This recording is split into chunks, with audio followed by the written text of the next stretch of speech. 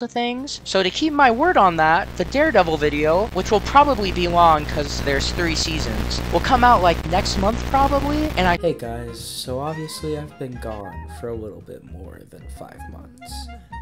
A little after this video was released, I went into a deep depression, with episodes of mania snuggled in between. It was a pretty hard time for me. School was pretty much an afterthought. I wasn't even attending. I was getting horrible grades. I legit, with no exaggeration, was going to become Heisenberg. Doing illegal things in Utah is a big no-no. I don't want the Mormons coming after me. So I had to think of something to get this pain off my chest.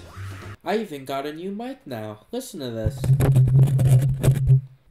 In all seriousness, this is a very personal video for me, and I'll be covering mature and sensitive topics, so viewer discretion is advised. And yes, this is the same video you clicked on that had Ice King and Spider-Man in the thumbnail. Trust me, we're gonna get to them. Something that a lot of people that have never been addicted to substances or bad behaviors don't understand is why.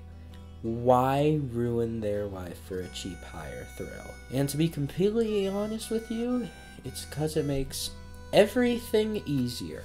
Not better, but easier. Both of these characters show this stage perfectly. When Simon Petrikov is taking care of Marceline in her childhood, he was a father figure, in more than just making sure she was okay in, the apocalypse. He tried making her as happy as she could be, really trying to have a bond with her. But he's only human. When push comes to shove, he has to become something else. The Ice King, bestowed with the power to destroy any threat they might face. But it distorts his mind, twisting and mangling it into something chaotic, out of control. He loses himself in it, but he decides to make that sacrifice for Marceline. Except, it's not actually helping them. I'll get into what that means later. Now let's go to the other dude in the thumbnail. Most of you are probably thinking that Blue, Spider-Man isn't that mentally unstable. He's never done any drugs before either. Are you stupid or something? I'm sorry guys, but there's no way this guy's alright in the head. Peter definitely has depression. Bro has had a pet slice of cheese named Kevin. That's how lonely this guy was. Do you know how much Peter jumps around between love interests? He dates his co-workers, his classmates, his enemies, and his adopted sister. Yeah, we don't talk about Ultimate Peter and Gwen Stacy. He even dated a cop. Also, he's been seeing people get gunned down and takes major damage to his entire body every day since he was 15 years old. So he's probably not doing the best, And usually people are incredibly open to anything that would take away some of the workload. A lot of people don't know this, but originally, the black suit never made Peter evil in the comics. All it did was basically just improve his abilities, making his job easier and even fighting crime for him while he's asleep. The only reason he got rid of it was because he thought it was gross that it was alive. But we aren't going to talk about racist Spider-Man today. We're going to talk about the GOAT, the Spectacular Spider-Man cartoon.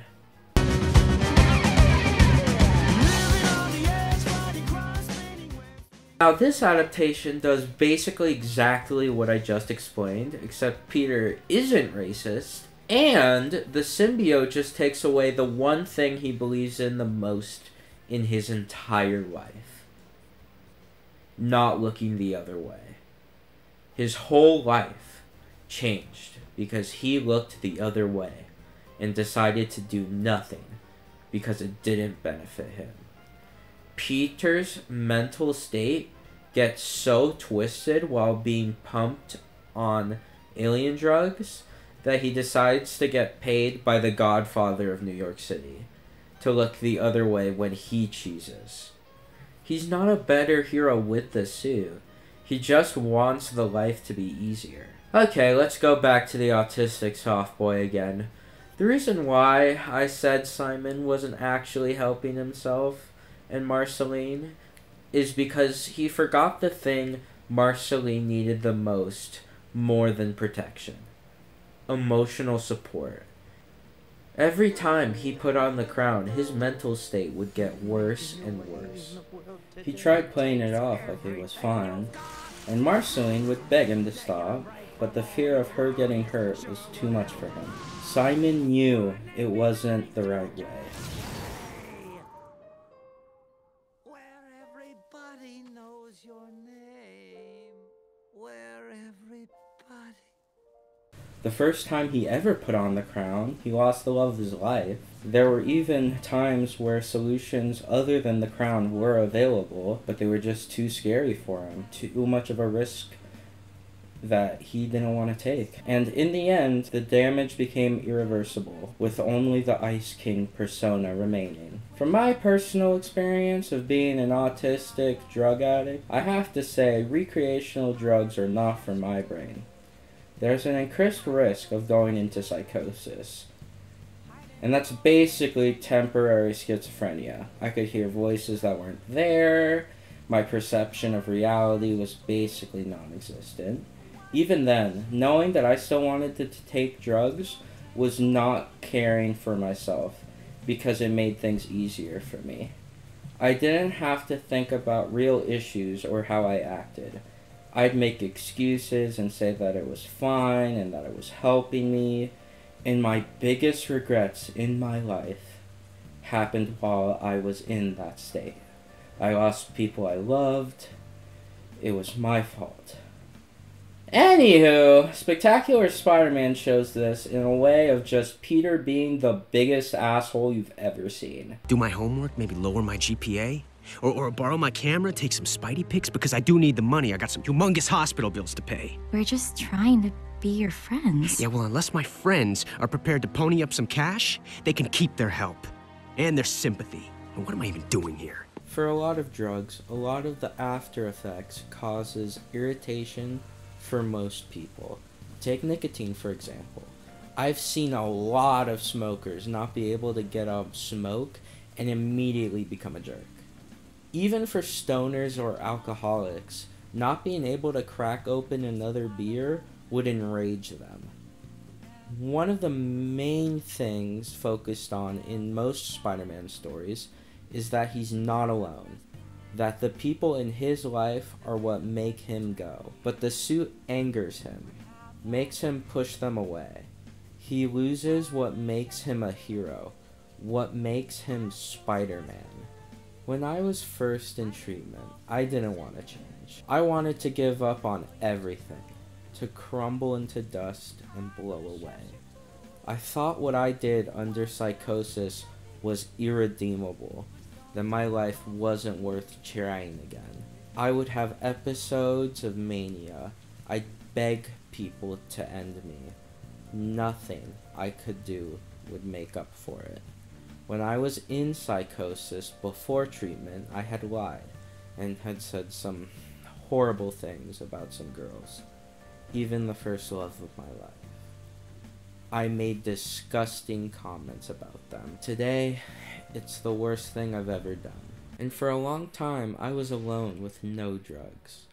I had people to support me, to remind me of who I really was, of all the good I've done. The people I helped when they were struggling beside me in treatment. The people who had no one, but I was there for them. When there was a predator in my school, I put him in his place. When staff were abusing students, I was there to comfort them. I found a family, people I would die for. There's no such thing as people can't change. I've met people who were complete jerks, but they made choices to change and better themselves. Allowing myself to go back to what destroyed me because I don't think I can fix myself doesn't help anyone. To all the people who helped and supported me in helping myself, to try again. I thank you so much, and I love you. Okay, so as you can imagine, there's still a lot of video left, and this is totally not being lazy last minute and wanting to talk more about stuff, but I already recorded it, and I just want to talk about more. And we're gonna start talking about media that's actually made for, adults and not children. Instead, going between both of them at the same time, I'm just gonna do them individually. These are both short stories that are specifically just talking about drugs and mental illness. So it's much easier to connect the dots than with the, Cartoon Network show. Okay, first up, we got Batman, Venom.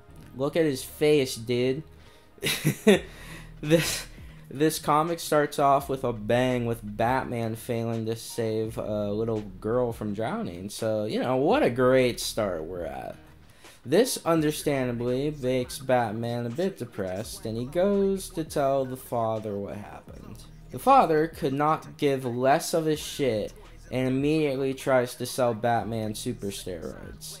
He declines and says he's not interested because he's Batman. Then criminals bust in and try to kill the father. They're not successful and Batman chases after them. I really like the writing here, talking about how Batman awkwardly lands on the getaway vehicle and hurts himself in the progress. He can barely hold on to it and flies off when the car crashes into a post. It shows how human Bruce is. He isn't an alien with godlike abilities. He isn't the fastest man alive. He's just a man. He even starts thinking this himself. He starts pushing his abilities to the limit and fucking hurts the hell out of himself. The death of that girl is the only thing on his mind. If only he was stronger. If he was able to be better. He goes to beat the shit out of the murderers and gets fucking swamped by them and almost dies. Obviously, you see the pattern of the characters we're talking about, so he goes back to the dad and takes the pill. Usually, people go to drugs to help them at their lowest, and that's obviously what the writers are going for here. But I also think they're also trying to show that Bruce wants to forget his mistake. Later on in the story, he's taking these pills every day and is so dependent on them. When Alfred tells him to stop, he tells him to quit, which is insane if you know anything about Batman. He starts beating up people who haven't even committed a crime in years, doesn't do it as the symbol of hope that Batman is, and just as some guy in a trench coat. Hell, Commissioner Gordon asks Batman to take out the guy in the trench coat. And then he starts grinning like this. Yeah, voila, he's finished. He's cooked. Anywho, the rest of the comic is pretty good, and I recommend reading it yourself. For now, we go on to our final analysis. This is when things get serious. The House is a little stop-motion anthology series on Netflix. I'm only going to be talking about the second episode, but I recommend you watch the other two. They're pretty good, I'd say. So, there's this mouse dude, right? He's trying to sell this house that actually looks really nice on the outside, but in the inside, there's like bug infestations and crack in the infrastructure. Obviously, that's kind of a dick move, and he's doing it just to get some good money. Thankfully, no one buys the house from him, but these freaking looking bug things say they're interested and ask if they can stay at the house for like a night. For a while, they kind of just live at the house for free and don't show any intention of leaving. Dude calls the cops to get them out of there, but they confront him for spam calling his dentist romantically. So they... I gotta say, off script, that's fucking weird. So they refuse to help him with the bug broskies. So bro uses the infestation bug poison to kill the dudes, but he accidentally overdoses on it, ending with the house being completely taken over. I think the house is representative of someone's mental state, with everything looking great on the outside, but inside it's completely breaking down. Him choosing to still try to sell it during that state shows how someone will still try to go about life normally, even though you're ignoring your own issues. Him using the poison to keep the bugs at bay is a metaphor for using recreational drug substances to help your mental health. The police not helping, I feel, is representative of how the law cares more about punishing the actions of mentally unstable people instead of actually stabilizing them. So yeah, I'm back. I'm gonna start trying to make videos more frequently, and if everything goes according to plan, there should be at least one more video coming out the same time this one does. It'll be a lot more lighthearted than this video, and trust me, it will. Anywho, don't do drugs if you're a Pop-Tart. Okay, bye.